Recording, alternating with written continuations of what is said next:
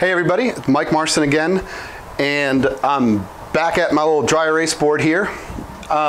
Let's talk about getting audio from Unity Connect into Unity Intercom.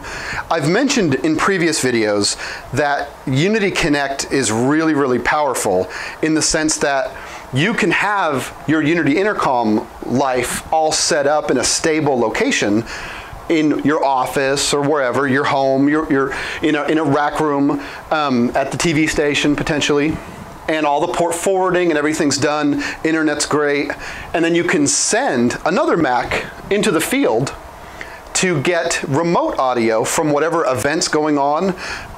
It could even be another, it could be a sister TV station, something like that.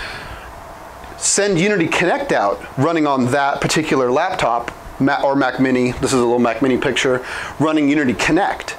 So then what you do is, so we have our Unity Intercom computer here. We're also going to install Connect on the same computer. Then we have, let's say we've got some local audio. Maybe I've got 12 channels of Dante coming in from some event that I'm attending. We're bringing that audio in, capture it via Dante virtual sound card.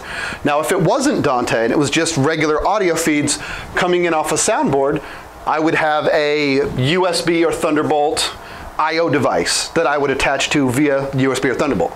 Bring it into the Mac. However we get the audio into the Mac, Unity Connect can send up to 64 streams of that audio across the internet anywhere in the world, and it's up to 64, to my Unity Connect here.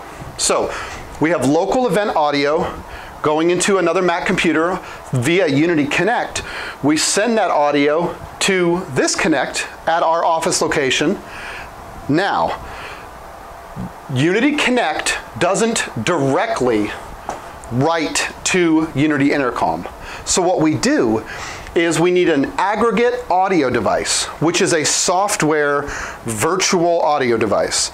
The one we like to use is Loopback. This is going to get messy. Loopback by Rogue Amoeba creates a virtual audio device like that.